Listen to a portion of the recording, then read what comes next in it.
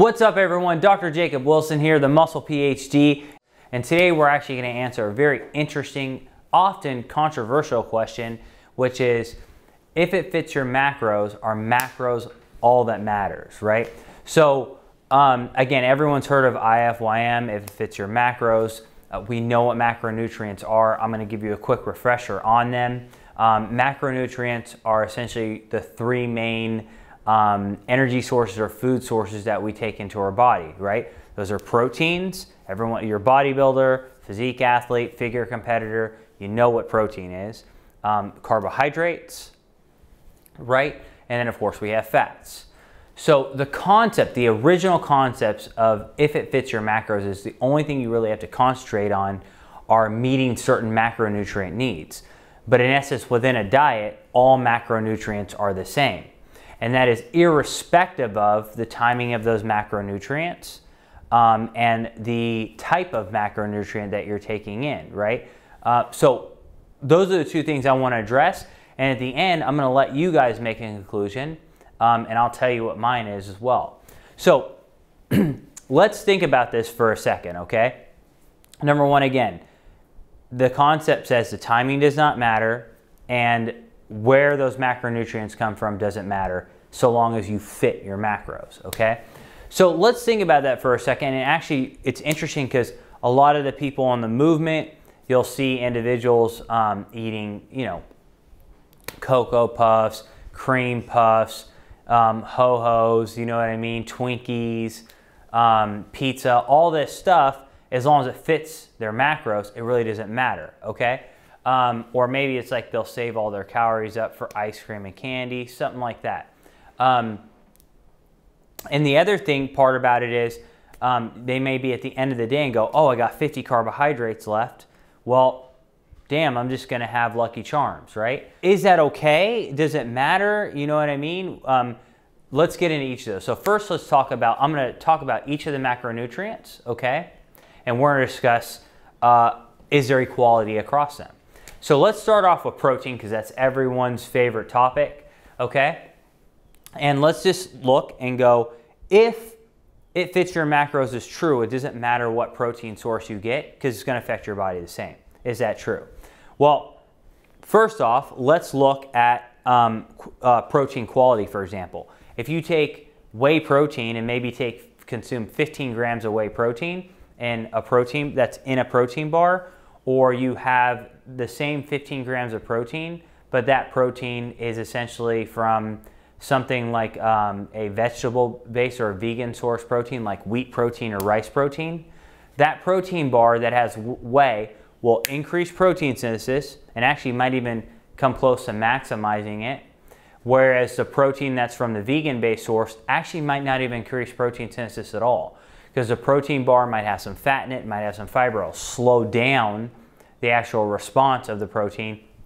And the quality of vegan-based protein, which is an incomplete protein source and has very low leucine, might not even increase protein synthesis at all.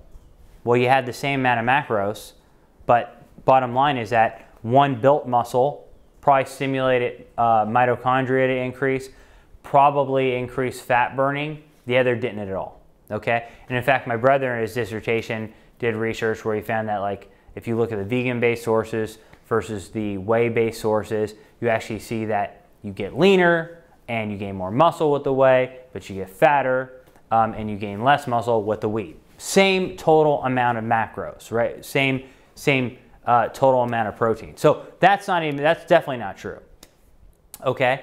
And we can go on and on and on against the digestion rate of protein. You know, like for example, if you take two high quality proteins, whey and casein, just because whey digests faster, you actually get a more anabolic response than casein, okay?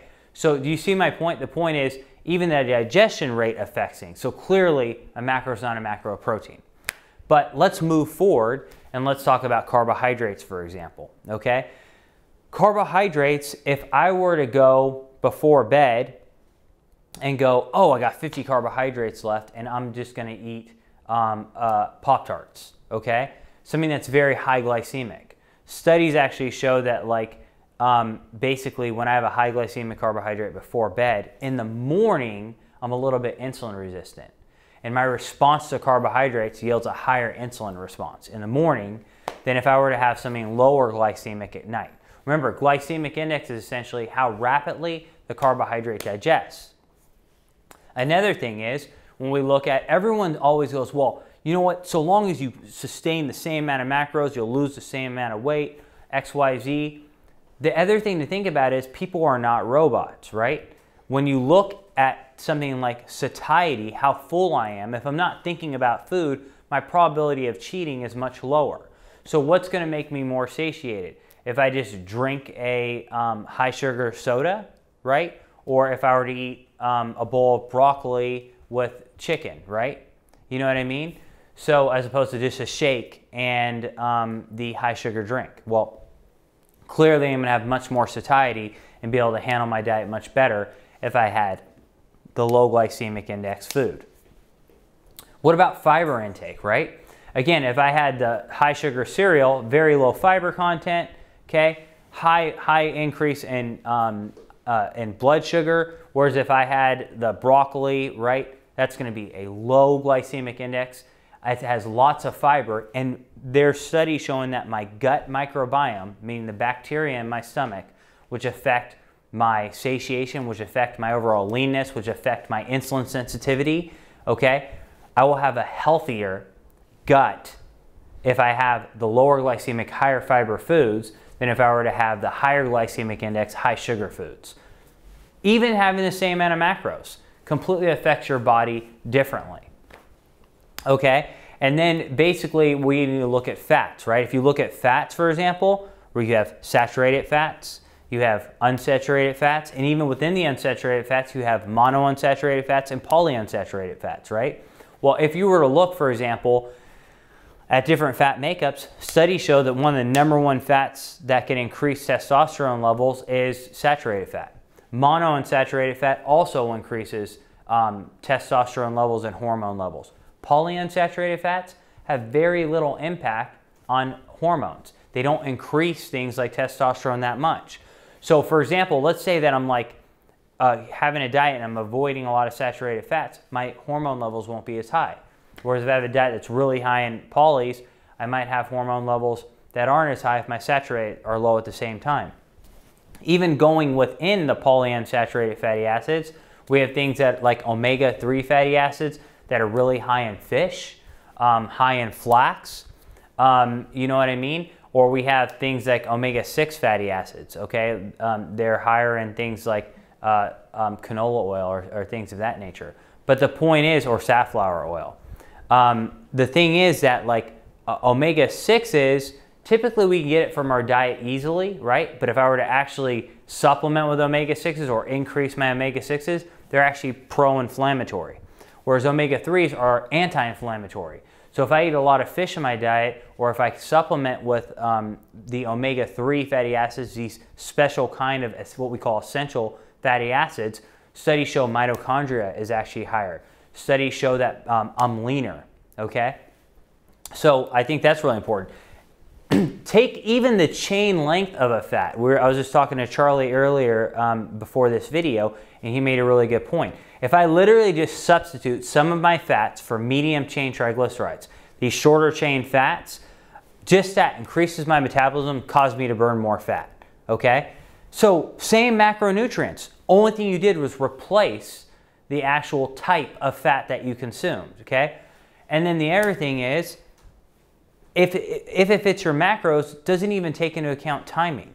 Paul Cribb did a great study where basically they took individuals and they essentially took the same amount of protein intake, protein and creatine, okay? They gave it to them around their workout, or they gave it to them morning and night. And when you gave it to them around the workout, the bodybuilders were leaner, stronger, okay? And gained more muscle than the bodybuilders who didn't time it around their workouts. So that's a timing issue, okay? So I think it's very, very important. And now research from Molly Bray is actually showing that if you actually shift your macros throughout the day, where you start off with a lower carb breakfast, okay, and then introduce carbs later in the day, that you actually program your metabolism to burn more fat the rest of the day.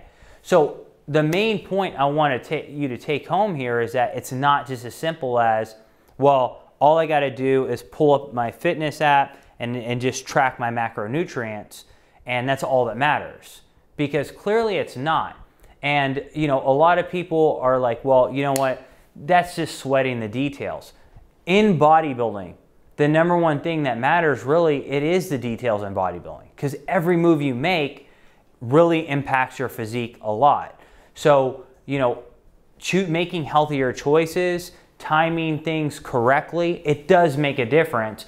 And so it's not as simple as if it fits your macros. So guys, thank you so much. I'll see you next time.